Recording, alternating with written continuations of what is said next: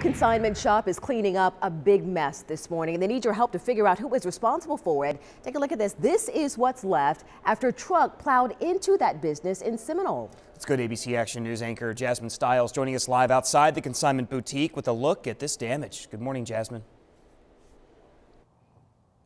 Good morning, James and Diaz. So we are at the second time around on Seminole Boulevard, and the owners boarded up a pretty big hole. Just for reference, I'm about 5'6", and this is a lot taller than I am. Witnesses told troopers around 7:30 or 7:45.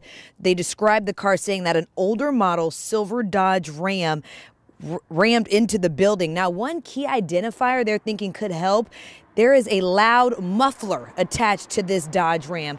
The exterior of the store is made of cinder blocks, so more than likely that truck is probably wrecked. So you want to look out for broken headlights and maybe some frontal damage. Now, the second time around on their Facebook, they let people know that the shop had been damaged. And again, they're asking folks to share. And they told them that none of the employees were hurt, which is good for them. Now, the customers and shoppers left a lot of comments, some a little bit more colorful than others. We'll be back in a little bit to tell you some more about what was damaged and then kind of give you a look at some of the inside of the store. That's the mess they haven't cleaned up. We're live in Seminole. I'm Jasmine Stiles, ABC Action News.